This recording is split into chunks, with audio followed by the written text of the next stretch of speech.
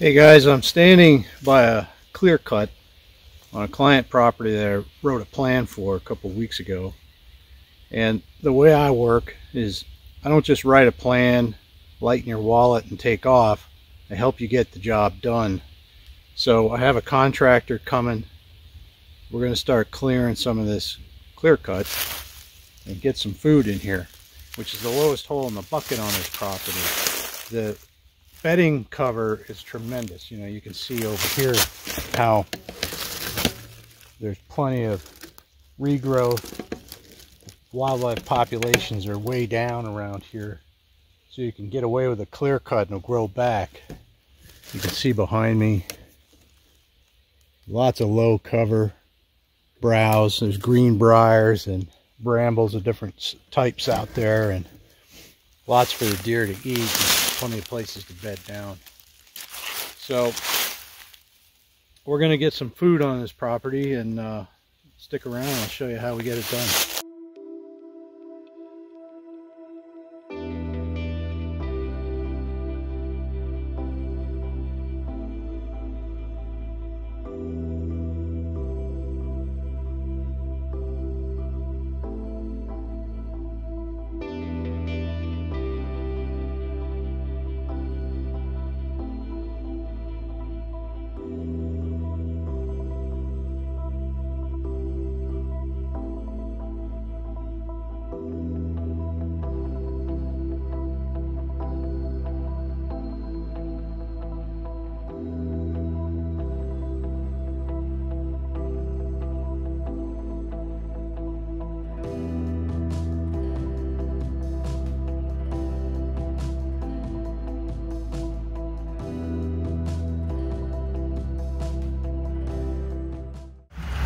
Okay, the next step in the process, once he has all the trees mowed off, and as a reminder, all those trees in the back, that's what this looked like a month ago. We went through with a forestry mulcher, took out an acre here. Right now, he's got the heavy tiller on.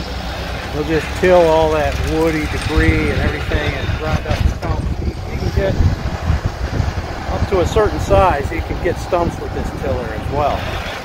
And it creates a really nice seed bed. Right now he's going over stumps, so that's why he's struggling a little bit. Look at that seed bed.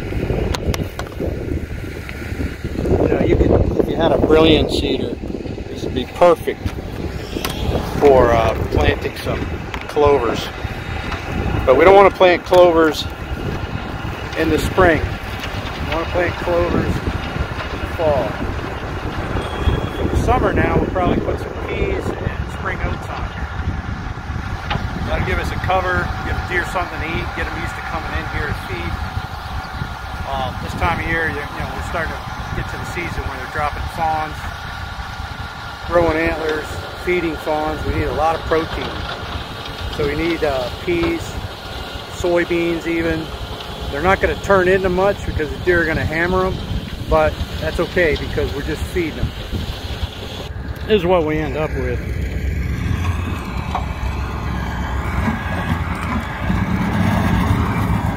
There's a beautiful blackberry growing there.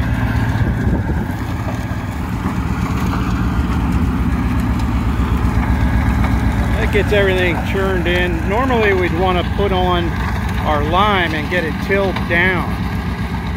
So if we're at an approximately 8 to 9 inch tilling depth, so that'll get every bit of that lime down into the root zone. When we have really poor soils, I don't really have to worry about it here because our organic matter is so high. See how nice and brown that is? If we're in soils that really has very little organic layer, then we want to add compost, but I don't think we need it here. The one thing I want to say about this is expensive. I'm not going to lie, but if you were to bring a dozer guy in here and doze off these trees and shove them all down and make a big mess down there, all your topsoil would go with it. This way we preserve topsoil None of it's lost. All our organic layer is still there.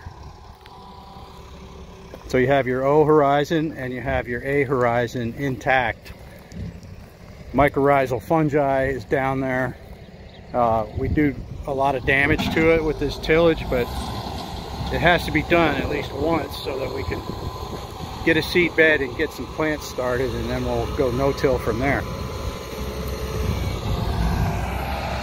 I'm going to go over to the one that he finished completely, take a couple pictures of that, but the thing does a beautiful job.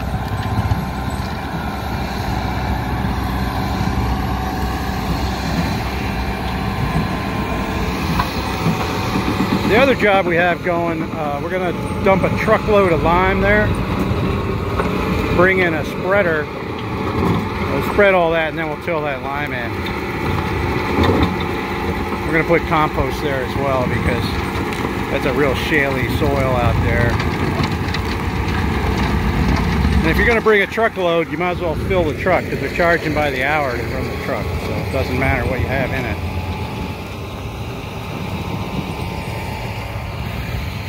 Look at that, you can't beat that. I mean, I'd like to have that in my garden right now.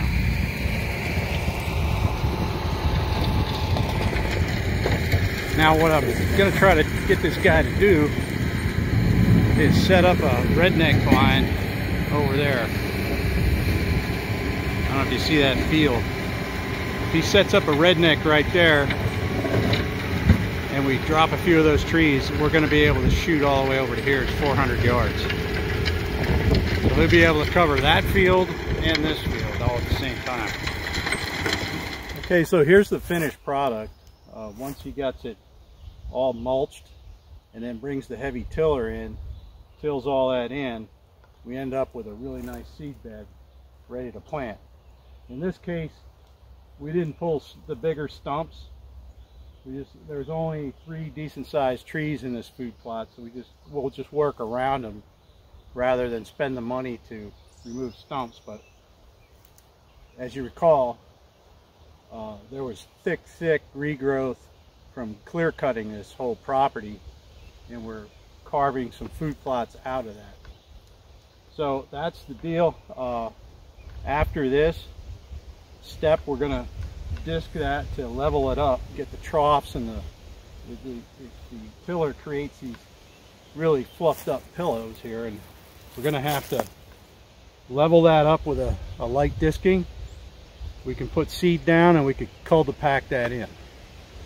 Cul-de-pack it probably twice and wait for rain, and we'll be feeding deer. I'll try to get down here or get the landowner to send me some finished product pictures of the food plot once we get it in. This will be these small food plots will be corn. I'm sorry. This will be the clover chicory type food plots, and then down where the old crop fields are, we'll put corn and beans in down there. There's a big well site, gas well, over this way where they cleared several acres and they straightened up the soil really well, so we can grow whatever we want in there from the gas company work. pH is 6.8 or something like that, and nutrient levels are all great, so we can plant anything we want where those guys will be working. That's a real blessing. So that'll be next year though. That's a whole nother project. All right, that's about it for this project until we get it planted. If you want to turn your property into a hunting paradise, give me a call. We'll do a plan. And when I do plans, I'm a little different because, number one, I'm a forester. I've been doing this for 25 years, so I kind of know my way around what to do and where to put things and set your land up for hunting. And this place is going to be incredible hunting when we're done with it.